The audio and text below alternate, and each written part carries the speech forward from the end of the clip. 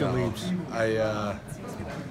You know what? It's unfortunate. I mean, it's frustrating and disappointing to hear, but at the end of the day, I'm responsible for what I do out there, and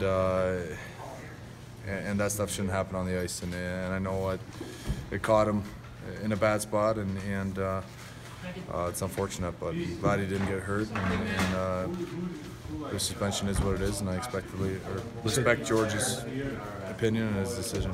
You said disappointing. Disappointing in what way?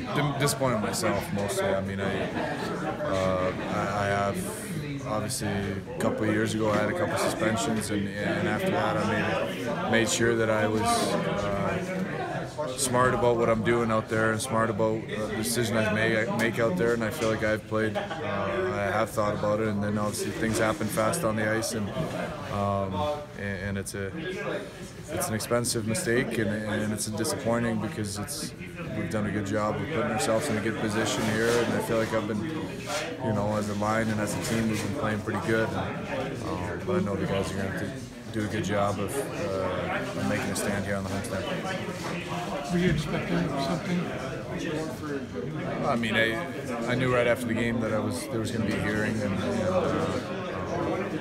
you look at the play. It's not, like I said, it's a dirty play, and it shouldn't happen on the ice, and that's why I had a conversation with George this morning, and then he explained how he saw it, and obviously in the hearing, I get an opportunity to say how I saw the situation, and I think it's important to know that I don't ever go out there to try to hurt anybody. I don't ever go out there to make a play to try to put somebody out of the lineup or anything like that. I mean, I play hard and I play physical style of play, but never go out there to hurt anybody. And